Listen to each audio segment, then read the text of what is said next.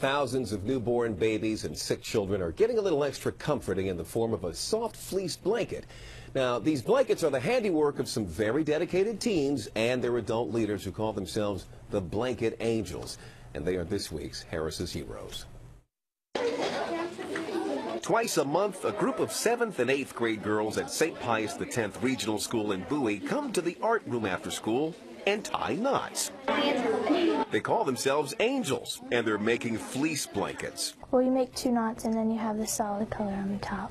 13-year-old Abby Potter has been a Blanket Angel from the very beginning. Well, my sister started this club, so I started with her. That was 6 years ago. Now her sister and the 2 other founding Angels are freshmen in college. The group has grown to 30 girls.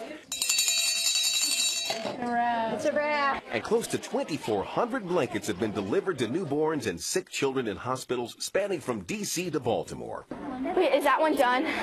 Almost. Mary Kate Allen's sister was among those sick children. And she just said that she was made her day to think that someone can just have a blanket and be a lot happier is like a good feeling to have.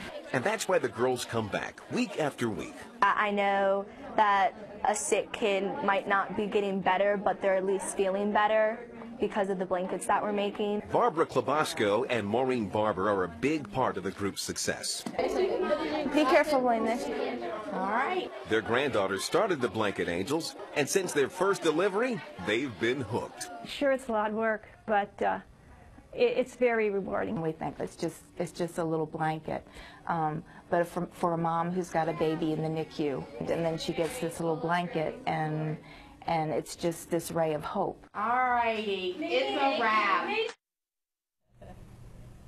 And to learn to think of others at that young of an age is so important, and it'll inform them for the rest of their lives going forward, no doubt.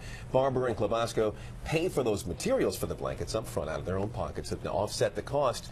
The Blanket Angels organize bake sales, raffles, and other fundraisers. So keep an eye out for them and support them if you can. That's great. And like you said, they use their free time to do that, these young girls. Yeah, that's right. And that's why wonderful. we love them. We love them. Way to go. Good job.